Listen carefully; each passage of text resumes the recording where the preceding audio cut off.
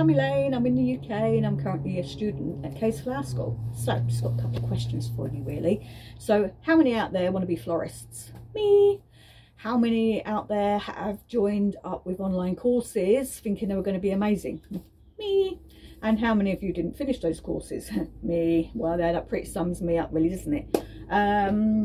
No, but with Case Flower School is completely different. Now, I've been with them now for 6 months. I've completed module 1, module 2, and I've just completed module 3, which was absolutely amazing. It was all the wedding course. Now, the difference between Case Flower School and the other courses that I've signed up to is this lovely lady is Jeanette. I'm just about to see her there.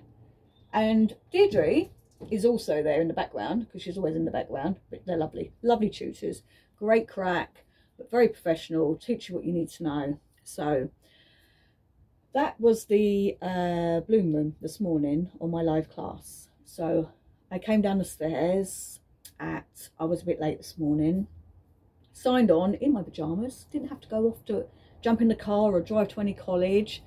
And I signed on the classroom this morning, and there I was having these interactive classroom with the questions that were flying around, and we were getting the answers there and then, which is absolutely amazing when you think it's an online school. But when you look really for where we are now, everything's kind of gone online anyway, isn't it? Like online shopping, or, you know, if you want to book tickets, it's all online, or, you know, everything's online. Doesn't matter, everything's online. So why should we not do an online school? And I have. And here I am, sitting in my lovely little workshop, progressing with my business, all thanks to joining Case Flower School, that has given me the confidence to be where I am today.